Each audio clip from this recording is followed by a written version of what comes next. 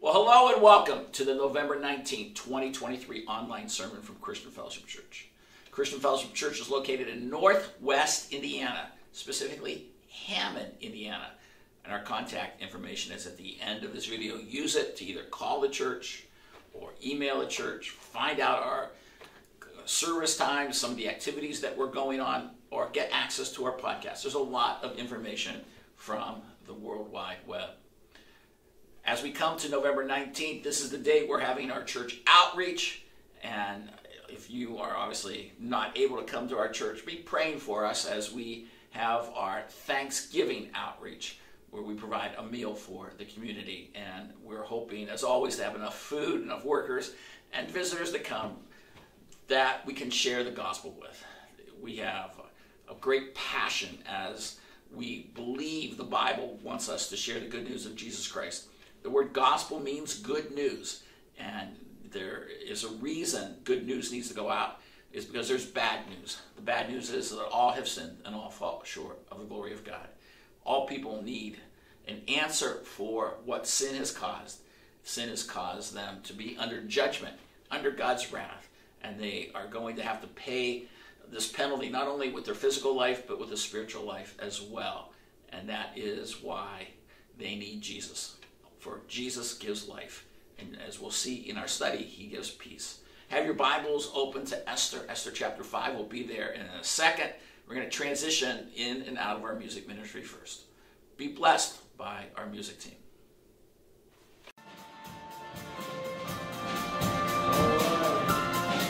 Good morning. Welcome to Christian Fellowship Church. Please stand and join us in worship together.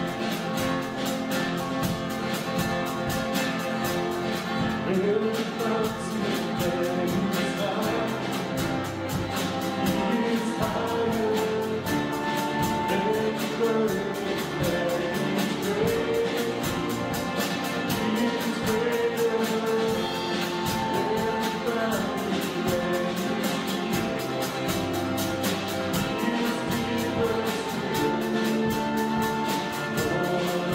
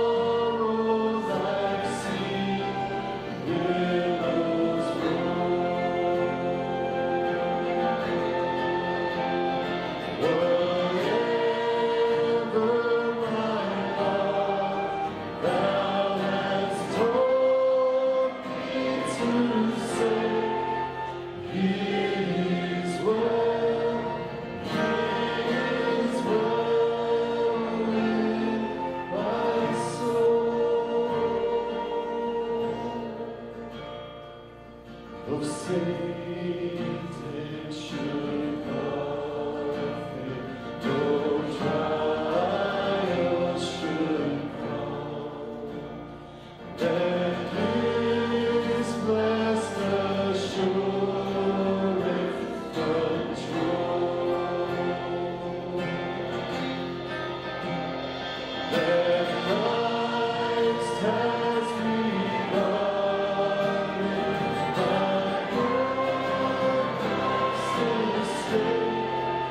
That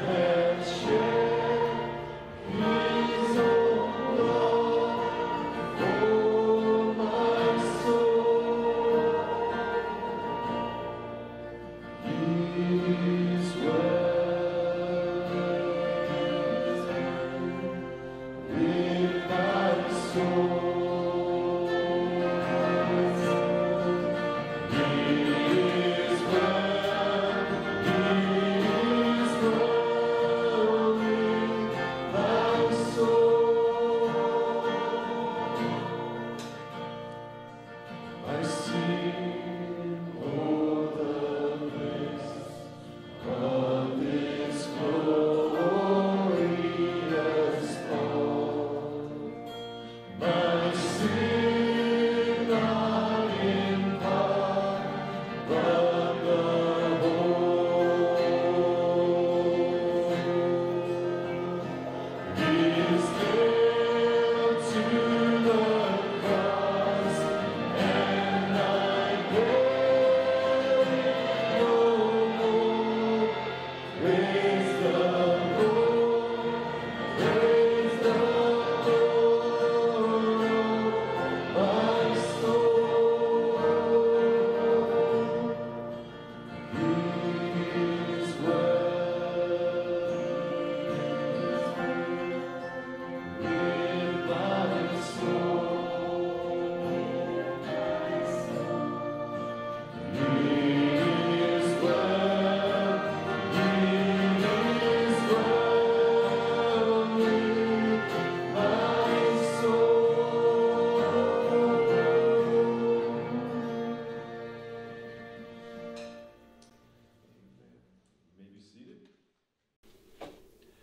Do you like stories? I like stories.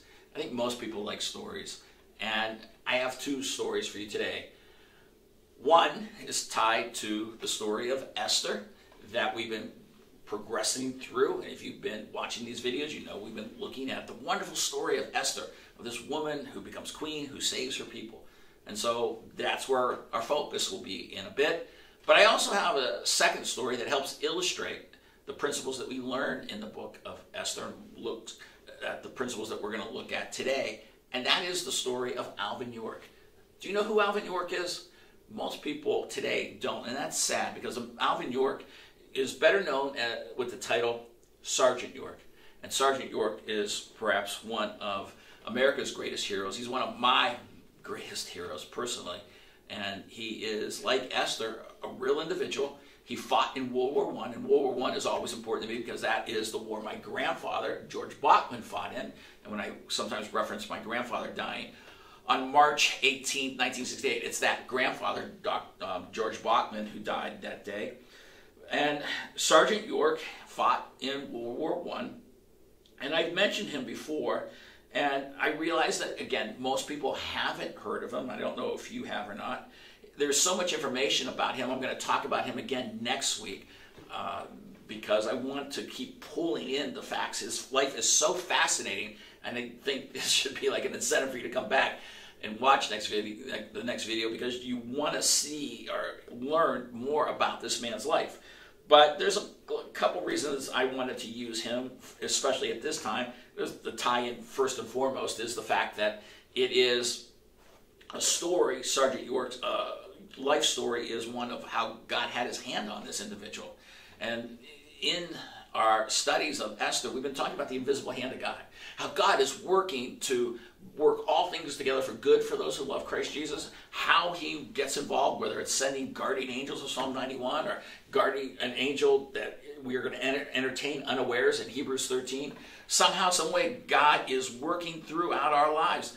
And we always recognize he's working in the lives of all people. We've used some illustrations of that as well. And so there's a great tie-in you'll see as we progress through the story, but there's also into the season that we're in a tie-in because it's Thanksgiving season. This video is airing on the Sunday that we are going to be having our Thanksgiving outreach, and then we're going to go into Thanksgiving week in America here, and the idea of having turkey is prevalent, right? Well, this story ties into the fact that Thanksgiving and turkeys more so was a big thing for Sergeant York, and you'll see that in a second. And then this story with Sergeant York occurred on October 8th, 1918, and it's 1 month before the end of the war, and it's going to play a key part in the end of the war. And the end of the war, World War I, was November 11th at 11 a.m. And the idea is 11:11, and how does it say? The 11th hour of the 11th day of the 11th month. And I don't know if you know that. Originally, that was recognized as Armistice Day, the end of World War I, the war to end all wars, right? And it has now become recognized as Veterans Day, which we recognized last Sunday at Christian Fellowship Church.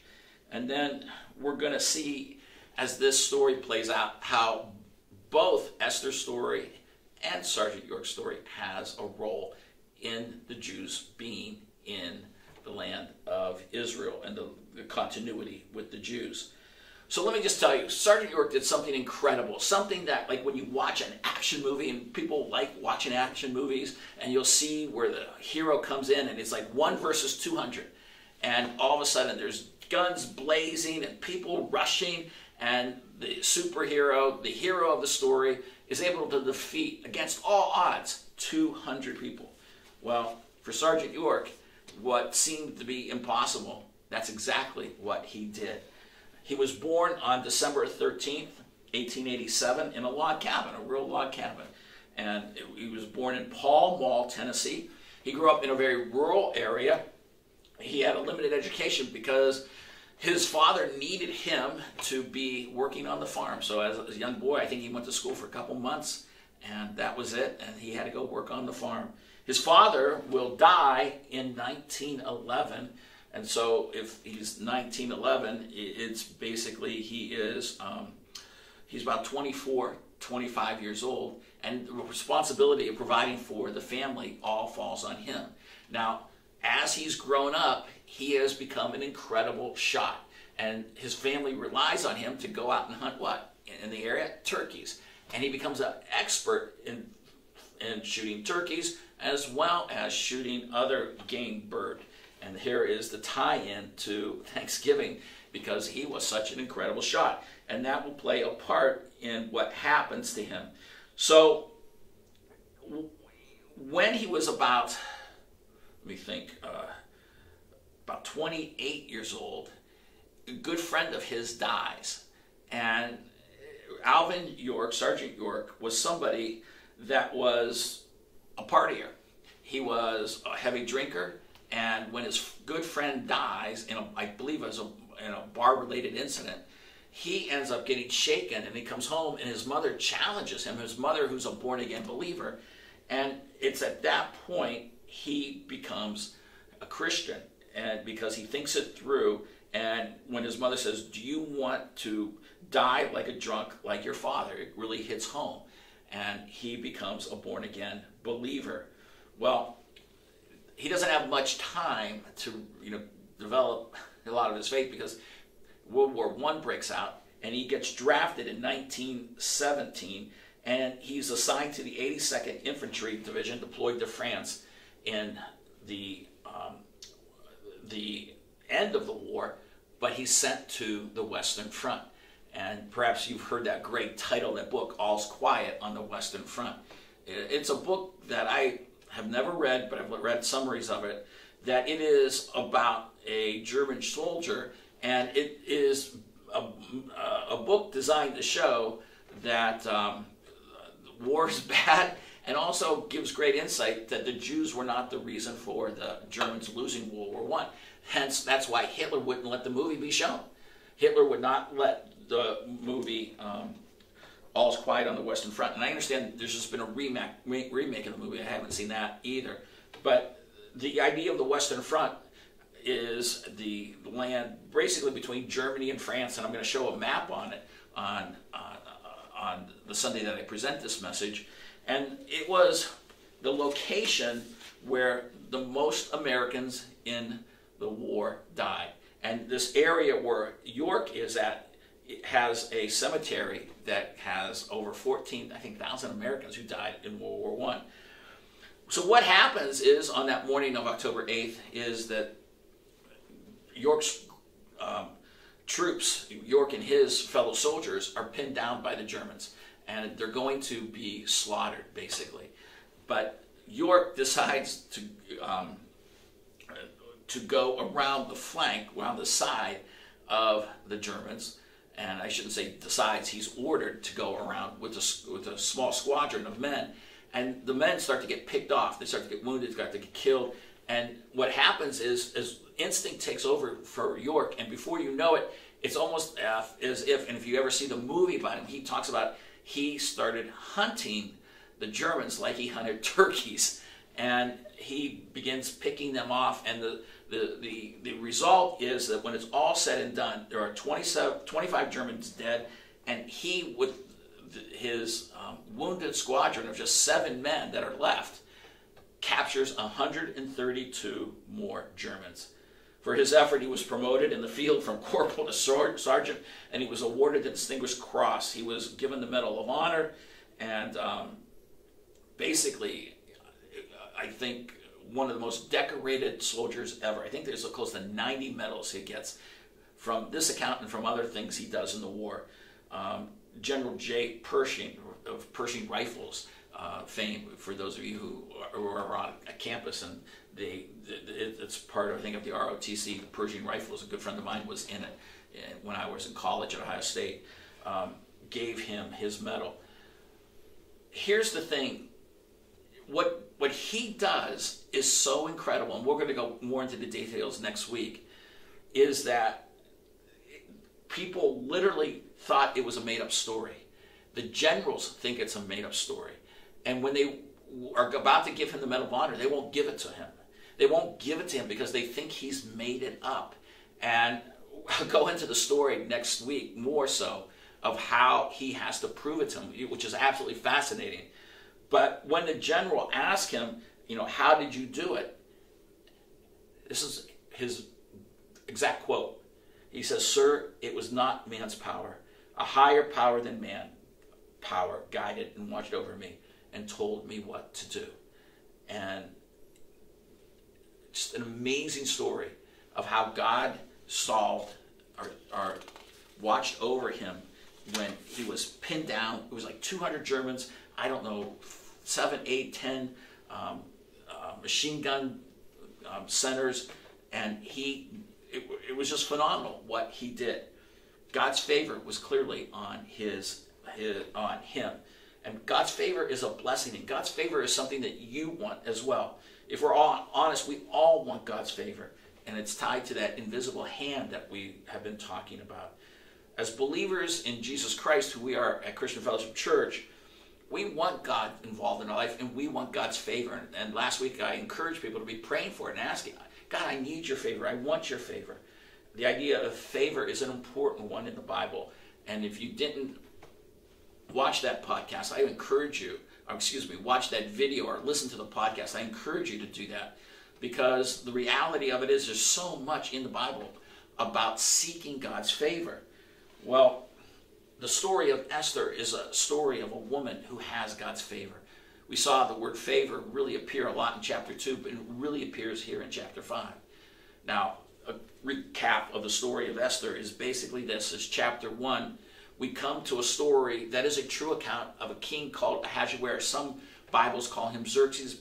He's known by both names.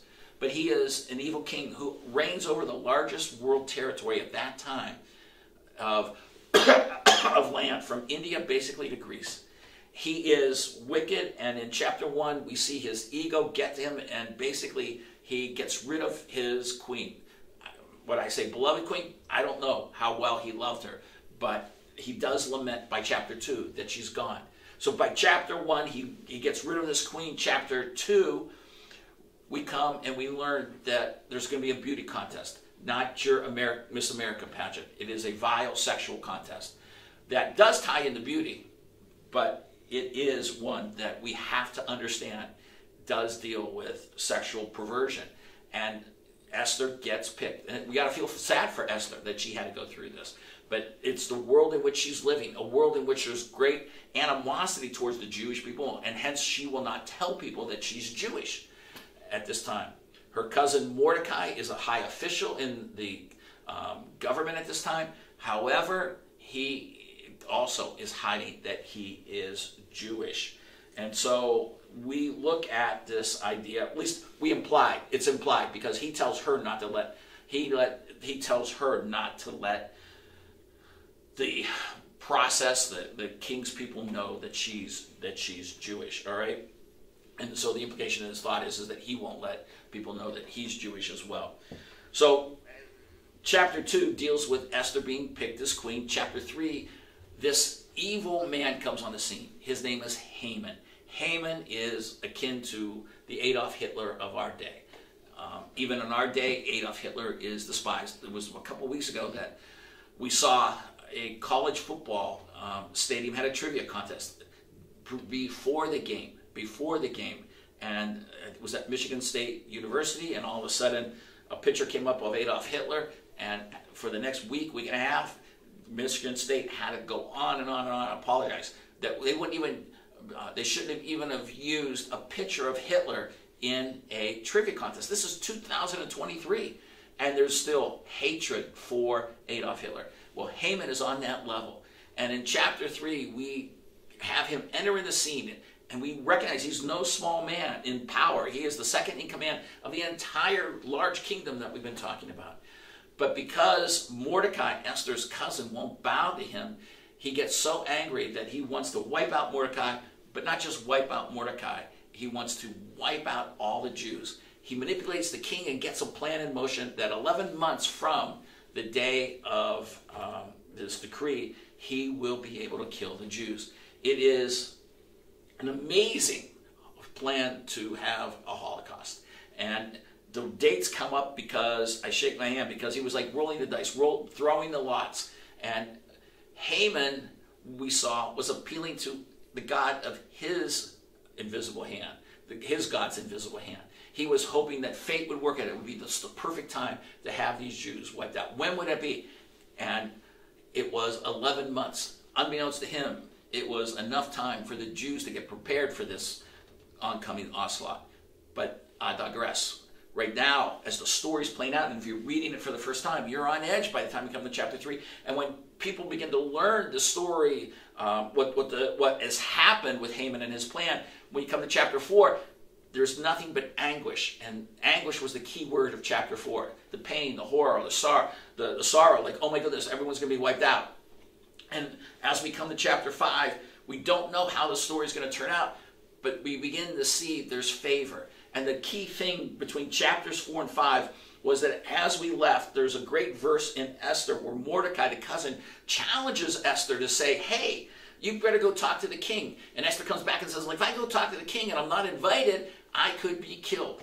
And so basically, Mordecai basically says, you better do it. And the great verse that we see is in verse 14. If you remain silent at this time, relief and deliverance will rise for the Jews from another place, and you and your father's household will perish. And who knows whether you've not attained royalty for such a time as this. And the implication is that you have gotten to this position for this particular moment. And you never saw him say, God put you here, because the mystery of this wonderful book is that God is never mentioned. But yet, by implication, we always know that God's hand is on the story. That's the genius of this book. Well, as we came to chapter 5, we didn't know whether the king was going to kill Esther. She could have been killed right away, but instead he accepts her, he welcomes her into the court, and she turns and says, hey, can we have a banquet? He says, okay, and she goes, make it for me, you, and Haman. And Haman has gone to the first banquet. In the middle of the banquet, the king says, "What's your request, Esther?" And Esther goes, "Let me have another banquet, and that'll be tomorrow." And that's where we leave everything.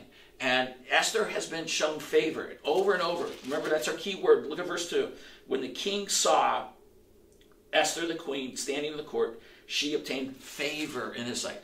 The good graces, she was going to be blessed. Well, as the evening ends, we now turn to focus on Haman. Esther was a person who had favor on her. Haman is absent favor. Haman's pride gives him no peace. That's where we're going with this story. We pick up now in chapter 5, verse 9. This is after the first night. Then Haman went out that day, glad and pleased of heart. And when Haman saw Mordecai in the king's gate, and that he did not stand up or tremble before him, Haman was filled with anger against Mordecai. Filled with anger. He's like, rage takes over him. Now think about this. This is the second man, most powerful man in the world. He's just been invited to an exclusive dinner party. And you've been invited today to a dinner party, I might say, to the ground on Sunday. The idea is that, hey, you know, you have this great dinner party, and it's a great privilege to have the opportunity to be with the queen and to be with the king. But Haman was so angry because out of all the people in the kingdom, one person won't bow to him, and he's furious. And so Haman controlled himself, however, which I think is God's grace in verse 10, and went to his house and sent for his friends and his wife Zeresh. Zeresh is a Persian woman's name. Verse 11, then Haman recounted to them the glory of his riches and the number of his sons and the instance where the king had magnified him and how he had promoted him above the princes and servants of the king. So this isn't like, hey, you know what happened today? This is, look how great I am. This is bragging to the nth degree. That's all that is. You can put in verse 11, he's bragging. Look at me. Look at me, how great I am. Look at me, how wonderful I am. Look at me, me. Then there's no credit that God has allowed him, or God has put him in this position, and that others might have had to play a role as well. Haman also said, even Esther the queen, let no one but me come with the king to the banquet, which she had prepared, and tomorrow I am also invited by her with the king. So it's like filling up a balloon for the air, and it's getting bigger and bigger and bigger. Yet all of this does not satisfy me. Every time I see Mordecai the Jew sitting in the king's gate. So he is furious. Now, I think because he had the power maybe to arrest Mordecai or have punishment come, I believe Mordecai must have had a significant amount of authority. Okay, so it would have been no small thing for him to have gone after Mordecai. But you're going to see, I think he's pushed to the limit. And so when God, when Haman gets the king to be able to say, okay, wipe out all the Jews, I think the plan was, okay, now all the Jews, you're going to find Mordecai's a Jew, and that's part of the plan. You got to do that. So the idea is that Mordecai would have been killed under Haman's other plan where he didn't have to have this one-to-one correspondence. But I think now, because he gets so puffed up, we're going to see what happens when his wife says, hey, you got to kill him. Then Zeresh, his wife, and all his friends said to him, have a gallows 50 cubits high made, and in the morning ask the king to have Mordecai hanged on it. Then go joyfully with the king to the banquet. And the advice pleased Haman, so he had the gallows made. So the idea you see is that he is still subservient to the king, but he's pretty confident, and she's pretty confident, and his friends are pretty confident that you're getting invited to these special dinner parties, and you are someone that should be able to get what you want now. You want this guy killed, let's do it. Now, the interesting thing is when we think of a gallows, we think of like in the Wild Wild West, where there was a rope, and you'd hang somebody from a tree, and the rope would go around their neck, and they would choke, and they would die that way, or die from a broken neck. That is not this type of gallows. This is a long pole, and ironically, they even have stone inscriptions where they show pictures from Persia of these like poles, and basically think of sticking a pole that's like a pencil or like a nail right up somebody's back. It was that big enough, and they would just writhe in pain for days until they died. A horrendous methodology of bringing about death. Eventually, the Romans are going to take this methodology and come up with the plan of crucifixion. And the form of this death was absolutely horrible. I went through some some websites this week looking at this, and one website that I could cite said that Darius, the previous Persian king, had at one time killed 3,000, I think, at one time on this type of methodology. A horrendous form of killing somebody. And to have it 75 feet high, we don't know if it was just one long pole of 75, more likely it was built up 75 feet, and then they would maybe put a 6 or 7 or 10 foot pole on top of that, so that in the end it would all reach a height of 75 feet. The idea is that he wants everyone to see it. He wants everyone to experience the joy he has in crushing his enemy. And so as we come to this, you got to see that basically that Haman is an evil man.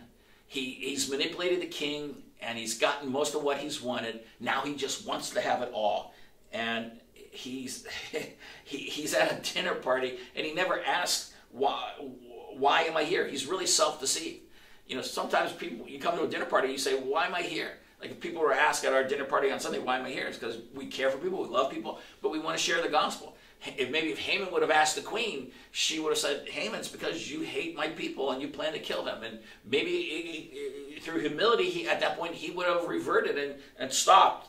But obviously, he didn't even have the wherewithal, the understanding to say, hey, why am I invited? He just attributed it to ego.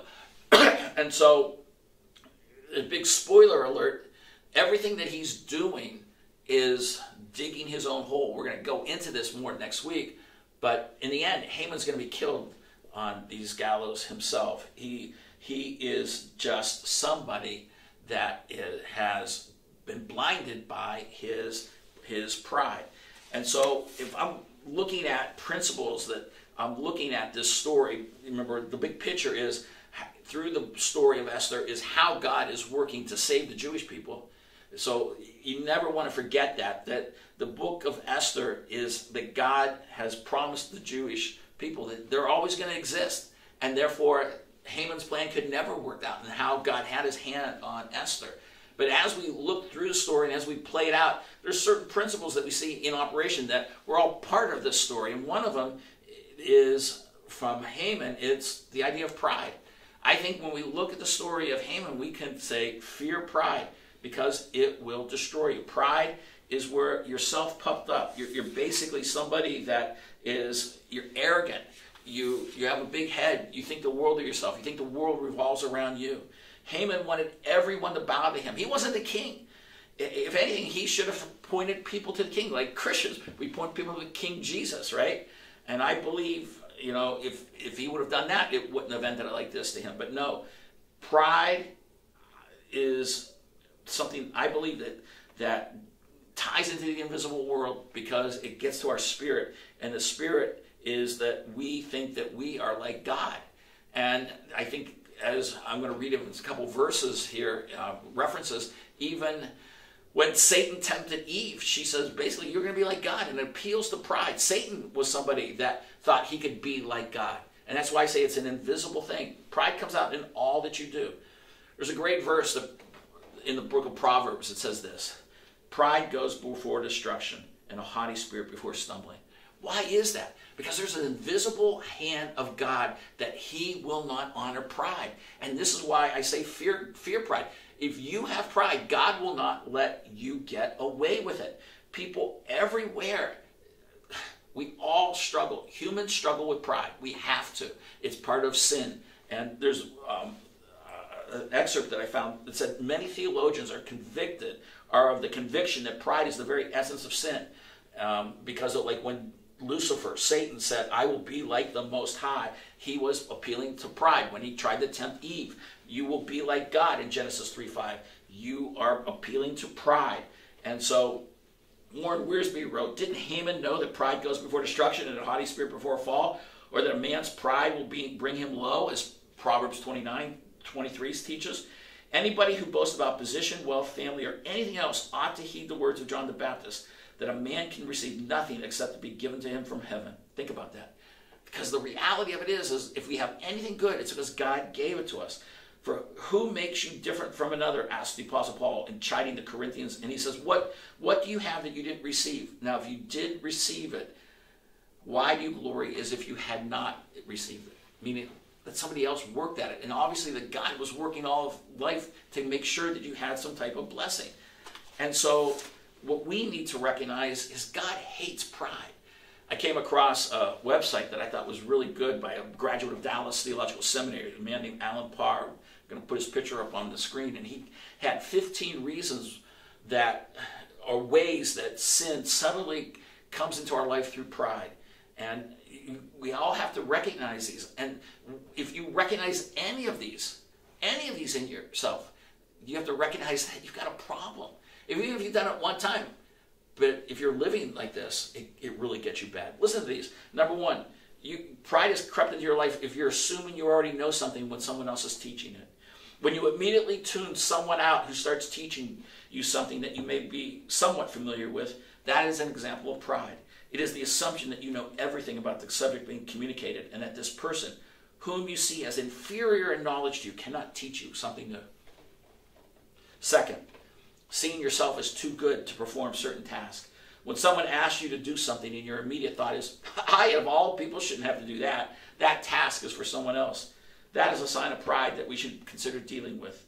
Next time this thought arises, ask yourself, if Jesus was willing to leave heaven and come to earth for me, then who am I to say I'm too good to do what someone asks of me to do? Third, pride comes into your life when you're being too proud to ask for help. There is something to be said about independence. However, there are times in life when we must all admit that something is beyond our capacity and that we need help. The unwillingness to recognize our own shortcomings and need for help is a sign of pride. Fifth, feeling the need to consistently teach people things. Have you ever been in a group where someone feels the need to dominate the conversation and seemingly spill everything they know without giving other people the opportunity to share? Sometimes this can be a sign of pride because when a person knows something that they know most other people don't know much about, it creates a sense of pride within them. Is that you? Number 5, you talk about yourself a lot. When you talk a lot about your accomplishments, your education, your title, your position, your financial status, that's a sign of pride. The Bible says, be quick to listen and slow to speak. When we talk about ourselves, a lot of it reveals that we have not yet learned how to come up out of ourselves and focus on the interest of others, as Philippians 2:3 teaches. Number 6, thinking you are better than others who are different or less fortunate. This one is subtle because a person can appear to be humble and caring on the outside. However, in their minds, they secretly think they are better than other people who may have different backgrounds, cultures, or experiences that they do. Number 7, when you disregard the others, pride has come into your life. When you disregard the advice of others, pride has come into your life. This has its root in thinking that you have all the answers to life and that you somehow don't need or see the value in other people's perspectives. It carries the idea that you believe you can be successful and accomplish your goals without the counsel of others. Number 8, when you are consistently critical, this is when we tend to put others down, often because there is a deep-seated need for us to feel better about ourselves. People who are critical are that way because they secretly see themselves as exempt from the very things they criticize others. This is pride.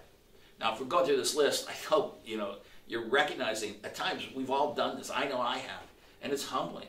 And this is why you need to turn to Jesus. Well, but I'm not done. I'm only halfway through. Number 9, consistent need for attention and affirmation. When someone consistently needs to be the center of attention in public or secretly craves consistent affirmation for their accomplishments, looks, personality, serving, intelligence, or physique, this is a sign of pride. Number 10, unable to receive constructive criticism. When a person struggles to allow other people to speak into their lives and provide helpful feedback, it is a sign of pride because they are too blinded by their own pride to see the value in what someone is sharing with them and how it can help them make them a better person. Number 11, overly obsessed with their physical appearance. Certainly, you should take care of yourself and exercise, but when a person is constantly obsessed with how they look and how they flaunt their physique, their figure in front of others with the hopes that people will notice and gawk at them, this is vanity, which is yet another form of pride. Number 12, pride comes in your life when you're unwilling to submit to authority. You're unwilling to submit to authority. When a person is unwilling to submit to authority at work, church, at home, or in any other relationship, it's because deep within the person they believe they can make better decisions than the person God has placed over them. So they submit outwardly, but inwardly they struggle to accept the subordinate position they are in. Number 13, ignoring other people's attempt to communicate with you. Again, ignoring other people's attempt to communicate with you. Owie. When you consistently blow people off who text or email you, you are essentially minimizing the importance of this person in their communication and saying to yourself that they are not important enough to invest your precious time into. We all get busy, but acknowledging a person's attempt to connect sends the message of importance to the other person. Number 14, justifying our sin instead of admitting it. When someone graciously points out a sin in your life and you get defensive and you start to justify it, isn't that a dangerous place to be? Because if you're using Scripture to support your justification for your sin, then you are essentially saying that you know better than God. Number 15, name dropping. When you consistently associate yourself with people who have prominent positions and publicly drop it in conversations in hopes that other people will think you are equally as important as the people you associate yourself with, this is a very subtle form of pride. And so that's Alan Parr's 15 reasons, and I think they're excellent. And if you need to, I'll send the link out if you email the church. But I want to add one more, 16. It's mine. Number 16, pride comes in your life when you ignore God's word. The Bible is God's word. And if you believe that no one, including God, is going to tell you what to do, you're not going to read You're not going to read God's word. So I humbly need God's word every day. It's the light unto my path. The light, it is that which guides me, directs me. I need it every day. Prideful people don't need God's word. So you can see pride is something that you can creep into your life in so many different ways. I encourage you to check your heart against this list and ask God to help you identify some ways that you are struggling with pride so that you can exhibit more humility in your life. Humble yourself before God. Humble yourself before man. With God, you have to admit that he's greater than you. He can tell you what to do. Prideful people, I want to make sure you all understand, lose in the end. That's why I wanted to give the big picture of where Hammond goes. Hammond is a prideful person. He doesn't have God's favor in his life. And he loses. He loses. And favor in his life would have been that he would have been humble. So God wasn't working in his life. So critical. And tied to this is the next principle that I want to go over just briefly here, is that the second principle is K-N-O-W, know. Know God, and you'll know peace. With N-O, know God, there's no peace. Because when a person has a relationship with God, and they have it through Jesus Christ, and this expression is used in a similar way, know Jesus, no peace, know Jesus, no peace. The idea is when you become a believer in Jesus Christ, you can have peace. And Hammond had no peace. Obviously, he could have come to faith in God and would have looked to the Jewish Messiah, which we recognize the Jews of the Old Testament did, which would have been Jesus, and he would have had favor. But he didn't. We believe Esther did. And it's evident how she had self-control, and she waited with patience 4 or 5 days to bring this request to the king to protect her people, which we're going to play out in the next chapter. But you have to be aware that the Bible talks about the fact that if you do not have a relationship with God, a relationship, now we understand full picture with Jesus, you have no peace. Peace is the absence of war. It's a sense of tranquility. And a person needs to understand the reason they have no peace is that God says in the book of Isaiah, chapter 48, verse 11, there is no peace for the wicked. And then also in the Bible, it says, the ways of a man are before the eyes of the Lord, and he watches all his paths. His own iniquities will capture him, and he will be held in accordance with his sin. He will die for lack of instruction, and in the greatness of his folly, he will go astray. Listen, there is no peace for the person that doesn't know God, and as we say as New Testament saints, know Jesus. Jesus himself says, peace I leave with you, my peace I give to you, not as the world giveth, I give unto you. He said that on the last night of his life, that he was telling his disciples when they believe and had trust in him, they would have peace. With Hammond, there was no peace. And when we look at the story of Sergeant York, and I didn't get into it, I'll get maybe more into it next week, but the reality of it is he was a drunk, he was a fighter, he'd go to the bars and just get in all kinds of trouble. And it was indicative of a life that had no peace, but when he comes to God, he gets peace. Peace, that settled state, tranquility, no war. And so many people fight within their conscience, and God has used the conscience to convict us, and because there's this constant war going on, there is no peace inside them. And I remember about 25 years ago, I gave a sermon saying, if you're a born-again believer, you have peace. And I had a person who had been attending our church for a couple months, and after the service, she wrote me a scathing note. How dare you say believers have peace? I don't have any peace. And I was trying to get her to understand, because she has no peace, that she needed to really check at her life. And she eventually left the church, and I followed it, and I know for a fact that she died never repenting. And she never had peace in her life. And it was one of the saddest stories that I ever seen. But it was hard for me as well, because here's this woman who I believe was in her 40s at the time when she was attending church here. And she was someone who proclaimed to be a longtime believer, but had no peace. She had no peace. And I want you to be aware how important it is for you to have peace today. So, two great stories. The story of Sergeant York, the story of Esther. And both of those have similarities, that they're both incredible stories where all seemed lost at one point. For York and his group, his troop, they thought they were going to be killed. Esther thought all the Jews were going to be killed. But in the end, both came through. There's, in both stories, an incredible story of heroism. What Sergeant York did was one of the most heroic things. He didn't know he was going to be able to overcome all the machine gunners. 160, 70 Germans that he fought against. It was one basically against the 170, and he came out and won and captures them all. And then Esther, she could have died. The king could have said, I'm having a bad afternoon. You came in at a time when I was having some other women to be entertaining me. You've interrupted me. How rude. Get out of here. You're dead. So we cannot underestimate what she did. And then third, I said that this story had a tie-in to the Jews when I talked about York's. Well, obviously, Esther does, because it's a plan how God made sure the Jewish people wouldn't have a Holocaust back in the days of Hammond. How does Sergeant York's story tie into that? Well, it ties into the fact that because York plays a part in this vital role, this helps tip the war. This part of the Western Front helps tip the war, and it ends, and the Allies win, and Germany and its team loses. Well, who's on the German team? Well, the Ottoman Empire is on there. Often when I think of the Ottoman Empire, I think of like days gone by, the 1500s, the 1200s. But the Ottoman Empire went all the way till 1918. And it was with World War I that the British conquered the Ottoman Empire. And they are able to do what? Take back Jerusalem, which begins the preparations to give Israel back to the Jews, which they officially got in 1948, which we're watching the whole world still upset about in 2023.